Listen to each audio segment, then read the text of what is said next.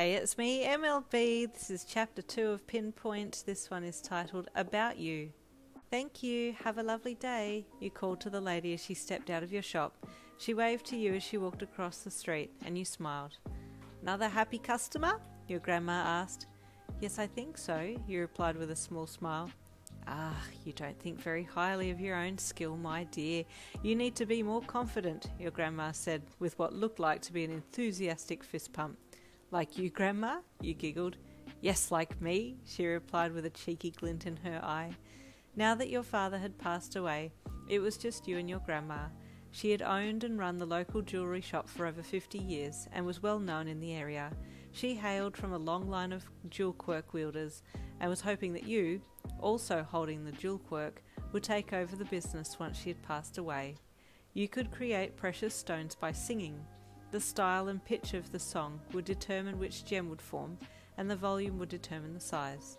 This was all very well, except that you were very shy, so all of your stones were small.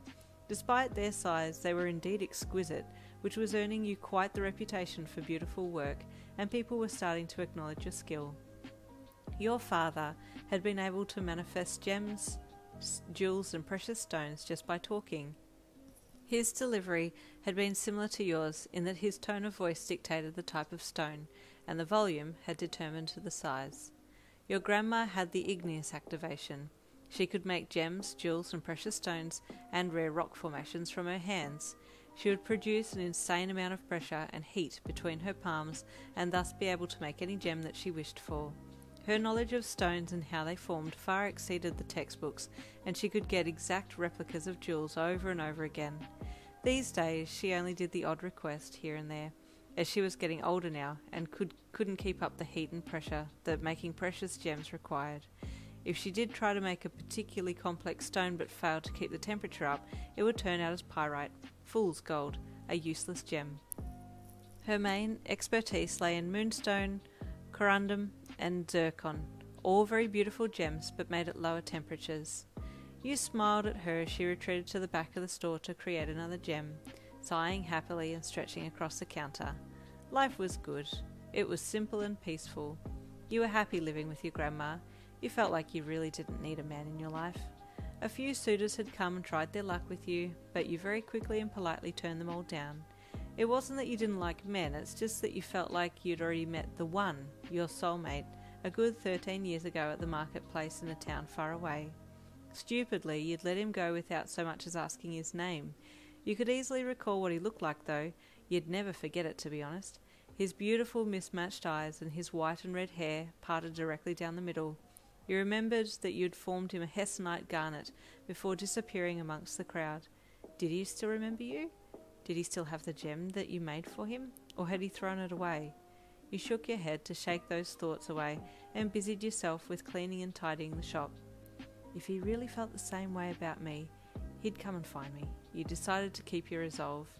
If it's meant to be, then it will happen. He'll come and find me. From outside the shop, two men watched you. Are you sure she's the one? The man with the red tattoo on his neck asked.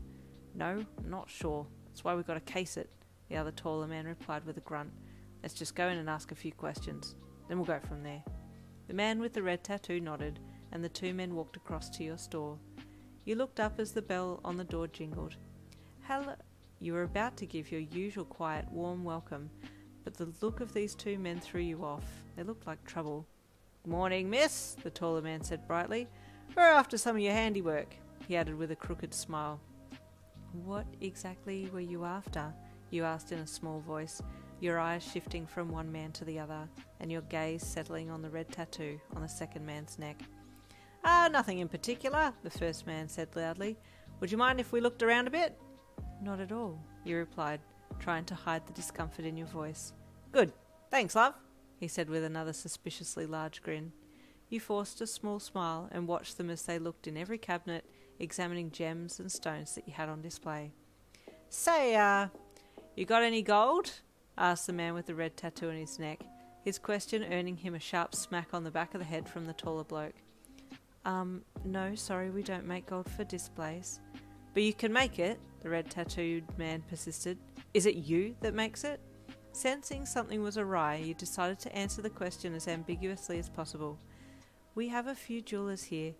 We don't specify who makes stones for safety reasons, you stated, trying to sound as confident as possible. Thank you, miss. Please excuse my colleague's intrusive questions, the taller male cut in before the red-tattooed man could say anything else. We've seen enough. Thank you for your time. And with that, he dragged his partner out the door, and they both sauntered off down the road. You shuddered. They were a bit strange, you thought, glad that they had kept their visit brief. And there ends Chapter 2 of Pinpoint. Stay tuned for Chapter 3.